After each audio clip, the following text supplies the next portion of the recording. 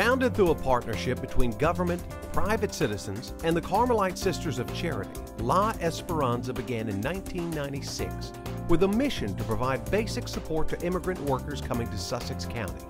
14 years later, the organization has evolved to keep pace with the times and the needs of its clients. Zaida Guardo, Executive Director of La Esperanza, explains. As time changes, so have the needs.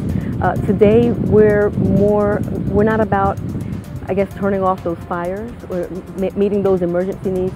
They pop up every once in a while, but for the most part, we are encouraging our community to make a smooth transition here in the United States.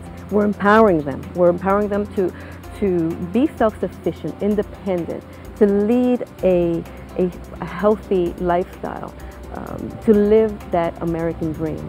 Current services provided by La Esperanza include family development, assistance with transportation, translation, and/or interpretation services, victim services, assistance for non-English speaking victims of crime, education, English as a second language, Spanish literacy classes, computer literacy, citizenship classes, immigration, assistance with transition into local society, and prenatal and health care services for low-income families. So La Esperanza plays a very, very big role in educating the community, explaining or helping them understand the importance of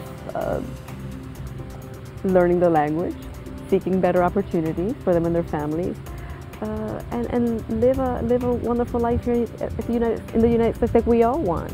La Esperanza focuses on building bridges between cultures and empowers individuals of Hispanic heritage to become productive and contributing residents of Sussex County and our state. We're here to empower and assist the community in its transition and giving them the resources they need so that they can progress, so that they do understand the importance of why you're here and what you're doing, how you have to contribute, how can you give back.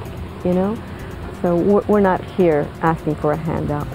We're not, and that's not what we want. How we want our community to be portrayed, and that's not what we teach them. All the contrary. Let's work hard. La Esperanza has served more than 75,000 clients and currently serves 8,000 individuals and families annually. The organization works tirelessly to meet the needs of the surrounding community and does so with the unwavering dedication of staff, volunteers, and donors.